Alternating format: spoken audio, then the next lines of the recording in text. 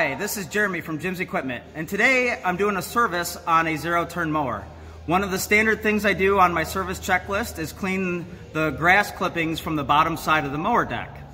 You can see here I've already removed the blade on one of the baffles on this zero-turn, and I've already scraped for the most part the grass clippings that had built up over time.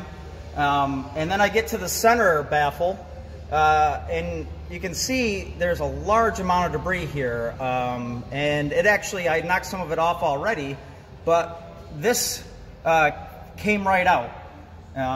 And this basically took the same shape and filled up this whole center baffle. What that does is it doesn't allow for good flow and suction to pull your grass blades up in the air and get a nice cut.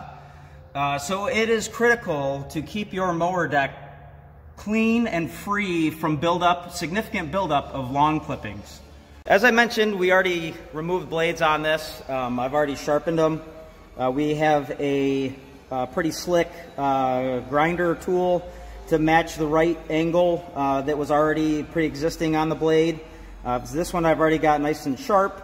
The other feature that I check on blades is this wing tip, and make sure that's in good shape.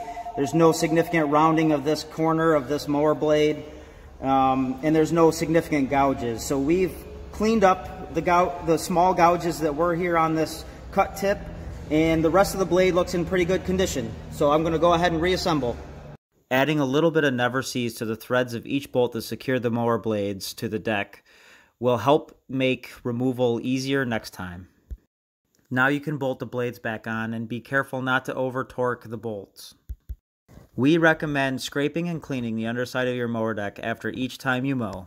As mentioned earlier, this helps better airflow through your deck to leave a better cut and finish to your grass.